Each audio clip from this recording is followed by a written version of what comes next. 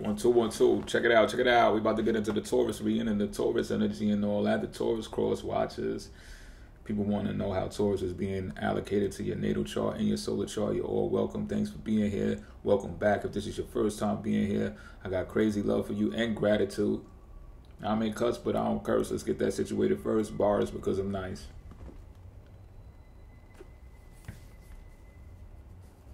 What else? Pretty much. Oh, if you want to get in contact with me because you like what I do here, right? Or you know someone else who wants to get in contact with me because they could benefit from what it is that I do here, then there will be either a link that pops up right here or there, or a link that'll be in the description box. Either way, you know what I'm saying? You can go there and look at my products and services. I could do a reading for you, virtual conference, face-to-face, like we're doing right here, you know what I mean? You can set that up, set an appointment up via the calendar. It's real simple process. Trust me when I tell you. You know what I mean? But I'll do the reading right in front of you, whether it's a tarot card reading, oracles included, you name it, you know what I mean? Or we do an astrological reading as well. So I'm not going to do a whole natal chart reading for you, you know what I mean? But I will pick apart your chart a little bit, you know, and, or, like I said, you know, look at the current planetary transits, see how they're impacting your life right now at the moment, you know what I'm saying? Maybe in a few days, a couple of weeks out, stuff like that. But anyway, with that being said, let's get these cards read, Barbs. 3-card draw ain't gonna hold you long. This card right here represents the matter at hand for the Taurus energy. The Wheel of Fortune. This card right here represents how you feel about the situation. The Knight in reverse. This card right here represents the factor to consider regarding all of this. Ace of Swords in reverse.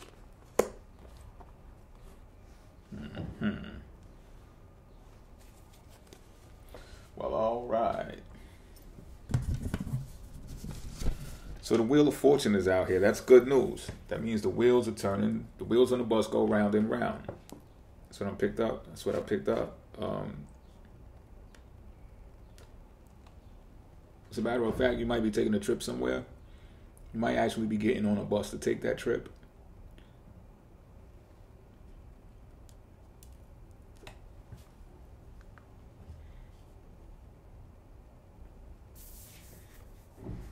Something about nighttime is not cool. When I say not cool, I mean,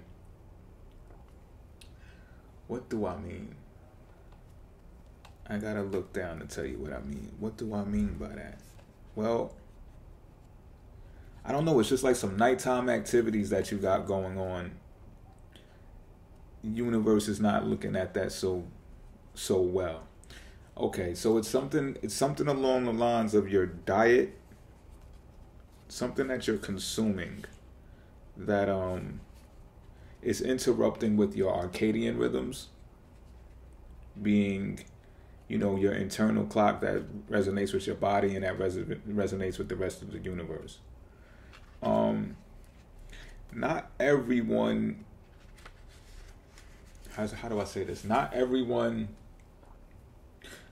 some people could work well at night, you know what I mean? Some people like myself, for example, I was born on a full moon, so that's why it works well for me. But even I sometimes am subject to the circadian rhythms that I guess you could say the universe gave us in accordance with it. So what I'm saying is this, right? Pay attention to the season, because being that it's spring season, I'm getting that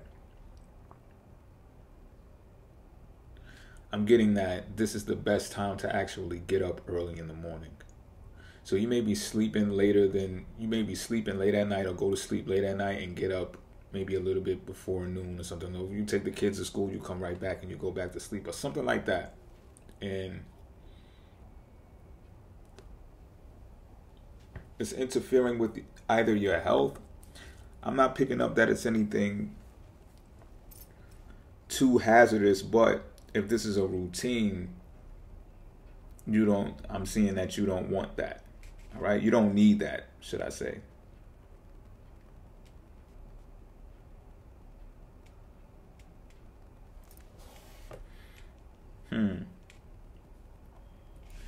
you know, take this into consideration because Aries season, right, is about to be your season. But pay attention to the beginning of spring, right? The Aries time begins at 6 o'clock a.m. From 6 o'clock a.m. to 8 a.m.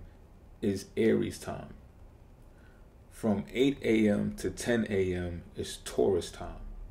So I think this is the hint, this is the signal that I'm being shown to reveal to you, is that between the hours of 6 and 8 o'clock, you should be trying to get up every morning. If coffee is something that you're ingesting more than once a day, that might be a factor, because, or if your cups are like mega large or something like that, that may be a factor because it's keeping you up with the jitters and hyper focused longer than you need to be. It's something about the nighttime that's interfering with your well-being, or interfering with possibly money too, because a routine is better for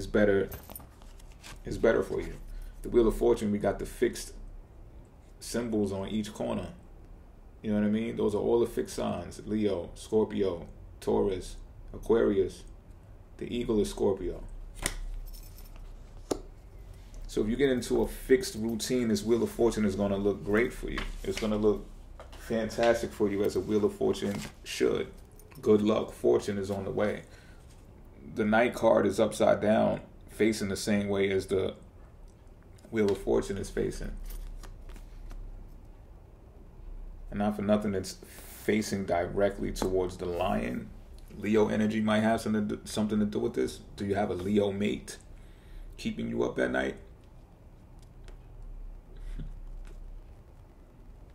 Exposed? No, let me stop. I'm just keeping it a bean though, you know what I mean? I'm just keeping it a bean because the factor to consider here, if you don't get this, and it's really not that deep. This is a real surface level reading, if I may. But it doesn't mean that it can't build up into a more of a situation.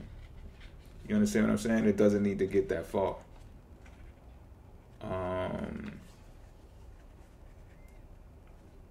What am I trying to say here? These swords. Where the swords at? So with this Ace of Swords in reverse, what I'm seeing here is that the factor to consider is, if you, let's say you don't get this under control, right? It's going to have you in a place of stagnancy. You're going to be stuck. You're going to be unable to move. It's going to block it's going to create a blockage for you, especially a communicative one.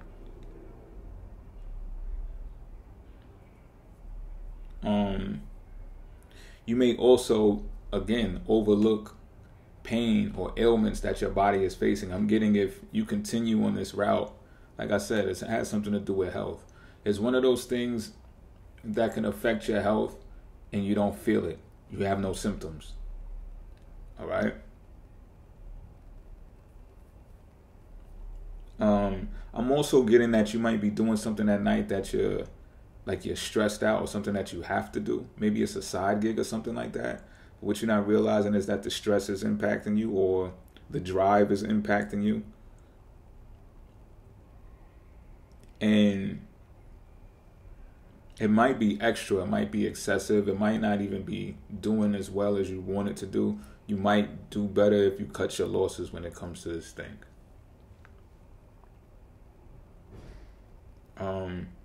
And that's if.